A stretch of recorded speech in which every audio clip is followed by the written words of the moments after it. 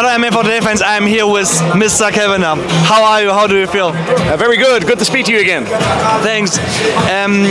Your guy Mlambo fought an amazing fight. It was 3 rounds.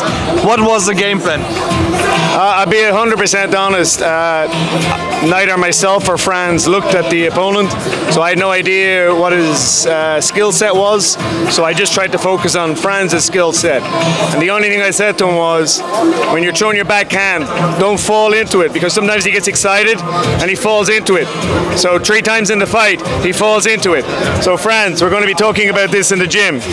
But he got the win, thankfully. But we do have to tidy that up. Frans is for me, he's so talented. He's so skillful in every area. But just sometimes in fights, he wants to fight instead of use his technique. So we got to use the technique more. What can we expect from him in future? No more falling in with the backhand. So if you're interviewing me in Paris, I hope that he throws his backhand, finish with the lead hand, or double up on his backhand. He's in the gym. All the guys, you ask anybody in SPG, he spars with. He's one of the most skillful guys to train with.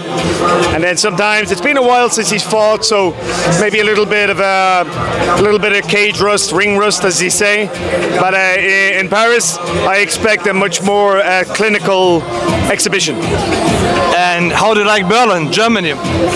This is my first time being here, and it's funny, I travel so much, I very rarely leave the hotel now. I'm just kind of lazy.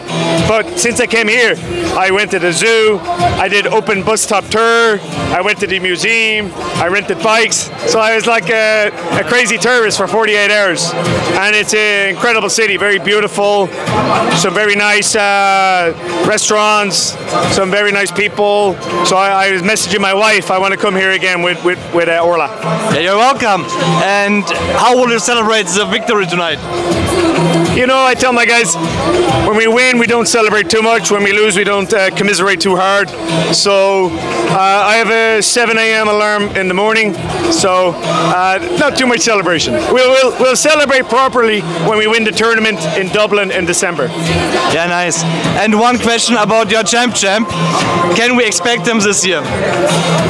It's as Dana White said, it's still looking good. I know there's some technical things to take care of, but if Dana White says it's looking good, it's looking good.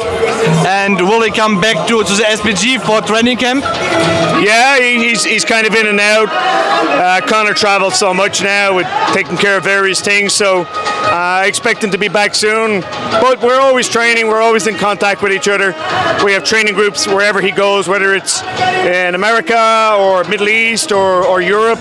We're always in contact, we're always training in one form or another. Thank you very much and wish you best of luck. See you in Paris. Bitte schön. Thank you.